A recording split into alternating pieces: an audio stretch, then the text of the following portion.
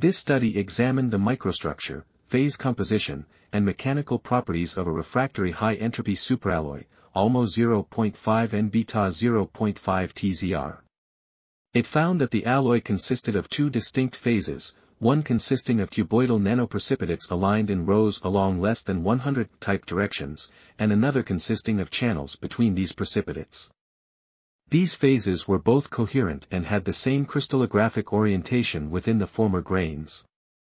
The formation of this modulated nanophase structure was attributed to nucleation and growth and spinatal decomposition mechanisms.